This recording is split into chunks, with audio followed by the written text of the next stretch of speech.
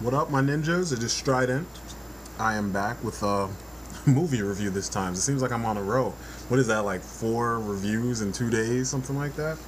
Let's just say I guess these are my days off, and I've got a lot of things going on, but I'm reviewing Captain America: The First Avenger. I saw the movie about, 2 days ago with my son, and we chilled and we enjoyed it thoroughly. My son's mouth was just dropped. His jaw was dropped almost the entire movie. He's a big Avengers fan.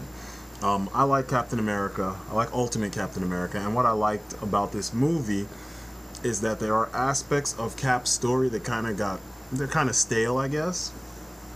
And the direction that Joe Johnston and his team took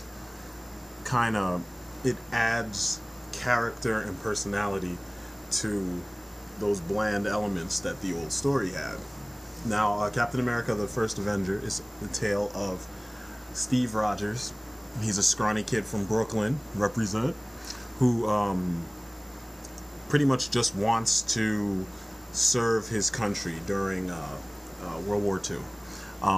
He feels, a huge amount of pride, and he's very patriotic about, his serving his country. Pretty much, he repeatedly. I told you he's scrawny. He repeatedly tries out for the armed forces and keeps getting turned down because of all kinds of ailments and because of his frail physique and everything. And anyway, he fails so many times, and then during a fair, he pretty much gets a second chance when he's approached by Dr. Erskine, played by Stanley Tucci. Sorry if I messed that up. I'm not German. I'm pretty bad with German. So anyway, Stanley Tucci's character, the doctor, pretty much sees qualities in Steve Rogers that would make a better candidate for the program that he's working on, which is the fabled Super Soldier program. It's funny because in Marvel, just about every freaking thing is either part of the Super Soldier program or the Weapon X. Things like that are what made me kind of get out of it. But in this movie, that works. So that is the beginning of the awesomeness. Pretty much after that, the doctor gives him a free pass right into the military as a guinea pig for his project. So provided he survives, he gets to be used in the military. It's pretty cool how they did all these fortuitous happenings, and the way also that you get to see kind of the precursor to S.H.I.E.L.D., and you get to see some familiar faces, for some people who are fans of the old school comics with the old Avengers and S.H.I.E.L.D. and everything. You see characters like Dum Dum Dugan, or at least it's Dum Dum Dugan's grandfather or father, perhaps. But you see references. You see a young Nick Fury, actually, which is kind of strange because, usually the problem that a lot of comic book movies have been having is that each movie tries to be in its own universe, whereas now that Marvel has the licensing for all of their stuff, it's one big universe with several different writers and directors, just like the comics. I remember back when X-Men came out and Spider-Man came out and the Hulk, I was like, it'd be awesome if when you're watching X-Men, you see Spider-Man swing by. It's kind of like they took a page out of JLU's Justice League Unlimited's book for the cartoon and used it for their live action films.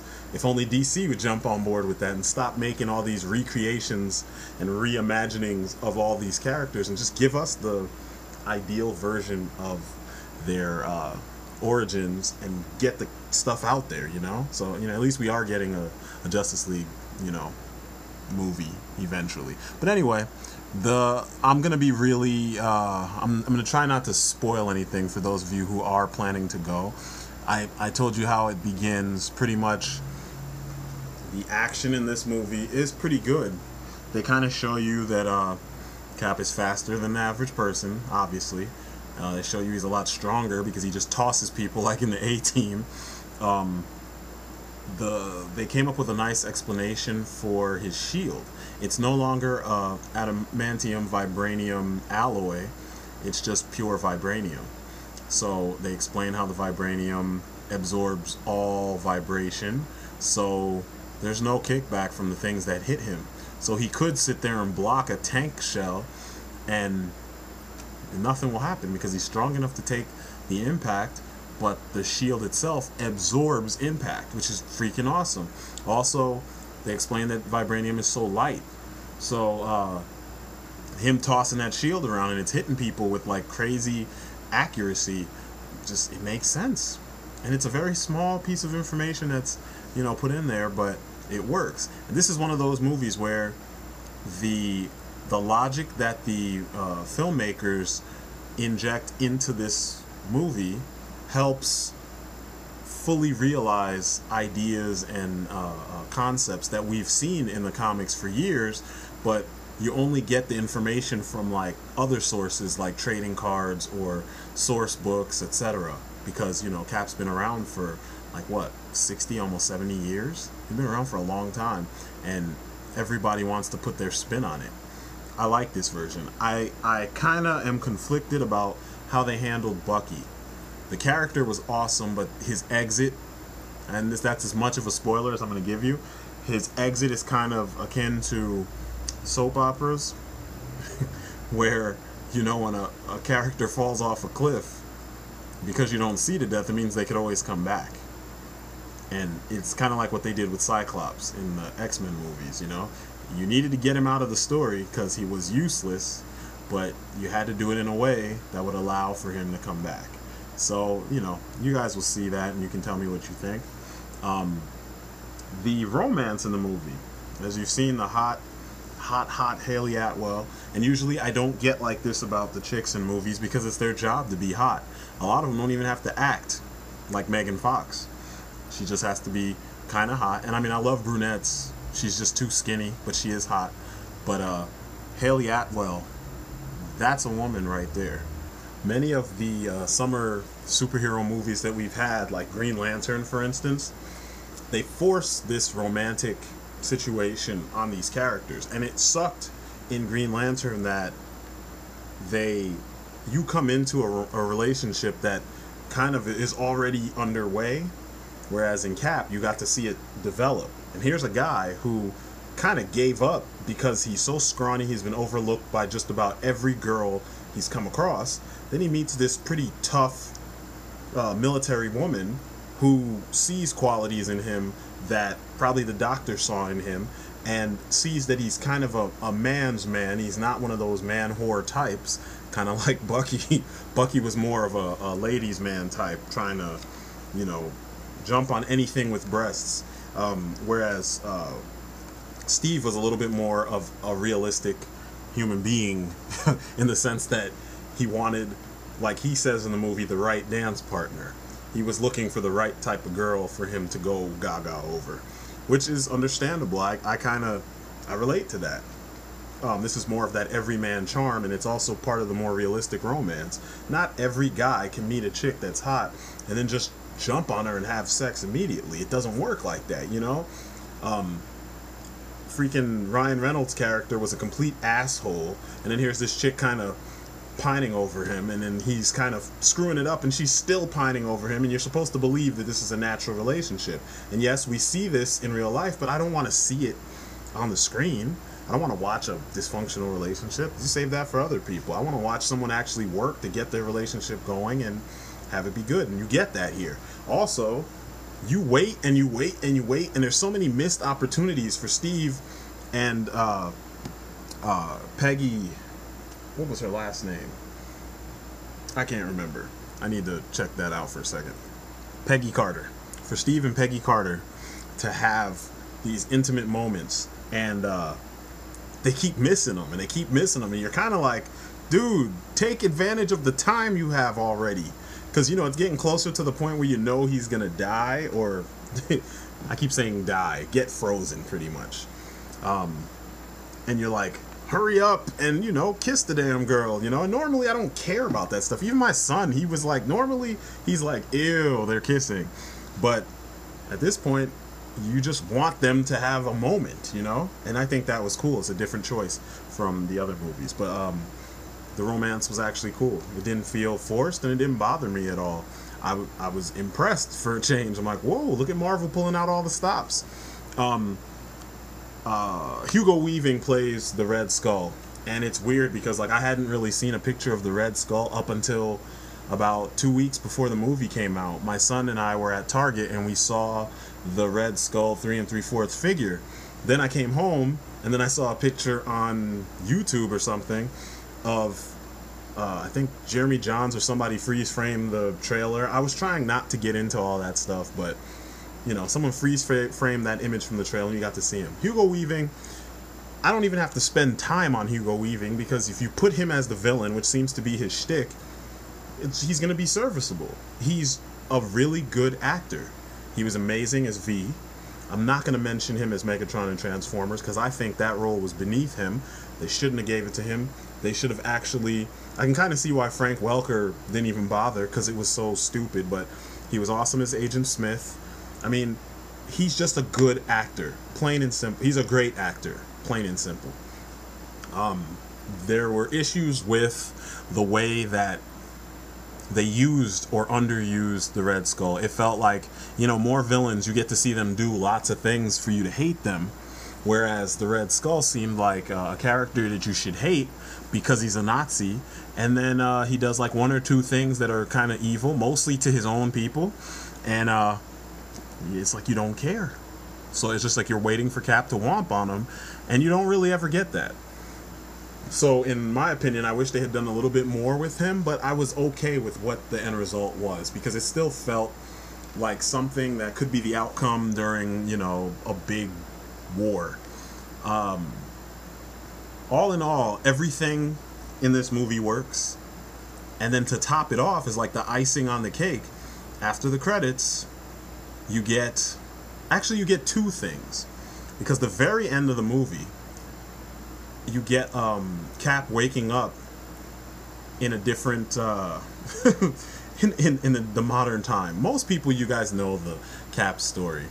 So, you know he's a modern superhero. So, you know at some point he had to wake up in modern times. And I didn't even think they were going to end it that way, because I heard it was a period piece.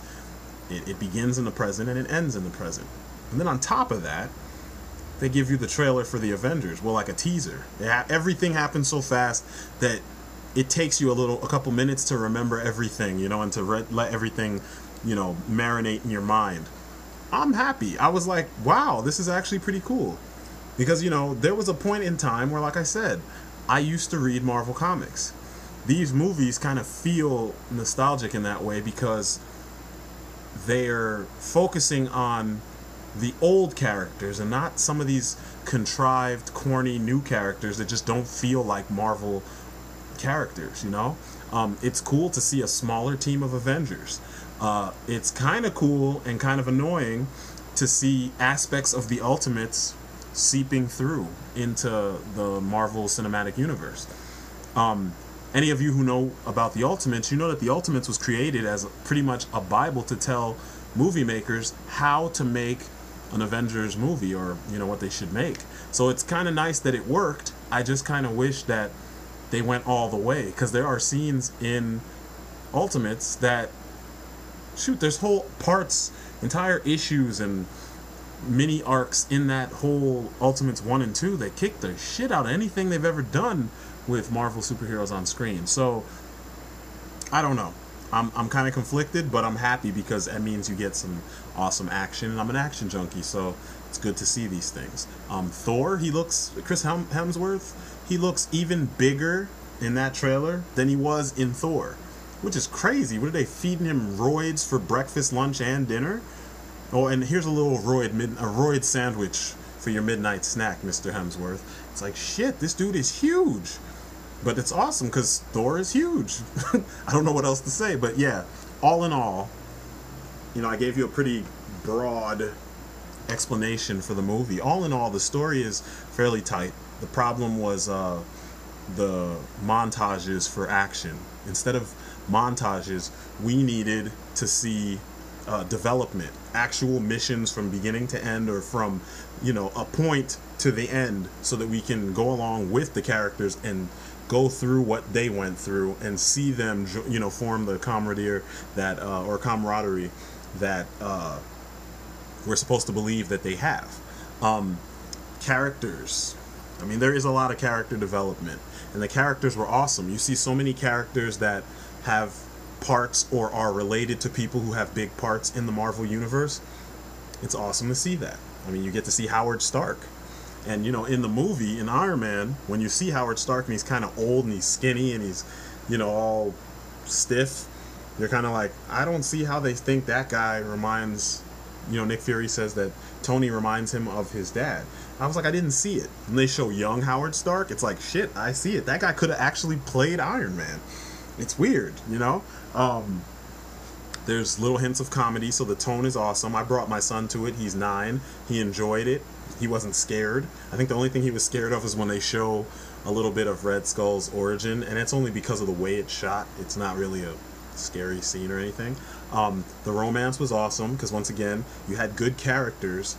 The timing and pacing of everything was wonderfully done. It didn't feel to me like anything was rushed. Well, maybe the montage part signals that things were rushed in a certain area, but story-wise, things felt like they took the adequate amount of time to develop so that you could actually get into it, more so than in any of the X-Men movies.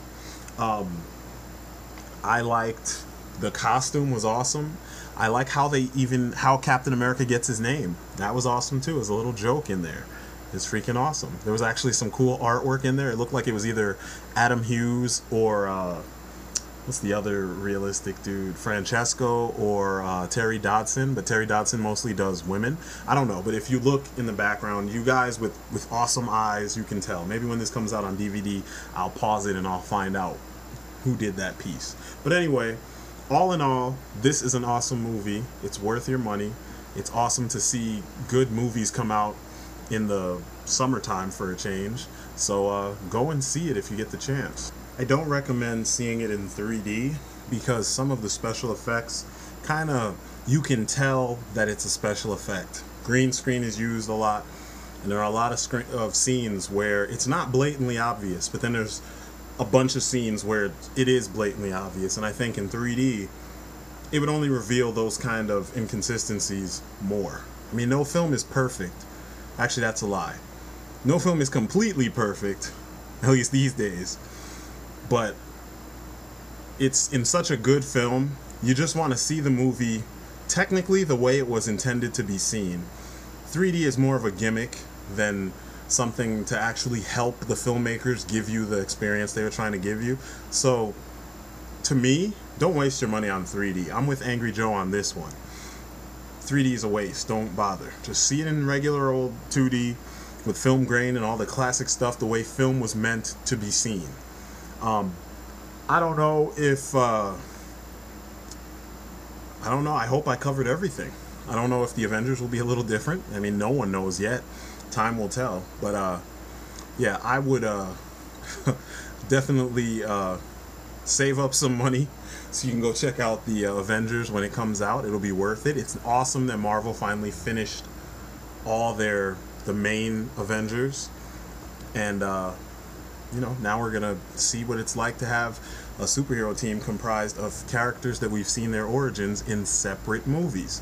It's a first for that because the superhero genre is pretty young, and this is the first. Maybe this will be the blueprint, or at least be kind of like a it'll obviously be the starting point for other team films, and it will explain to or map out for other companies and other writers and directors how to do this kind of ensemble film featuring headliners from other films. You know, not just headlining actors, but headlining characters from other films in this. It's almost like a League of Extraordinary Gentlemen, except probably it'll be done completely right because there won't be car chases on the streets of Venice, the city on water.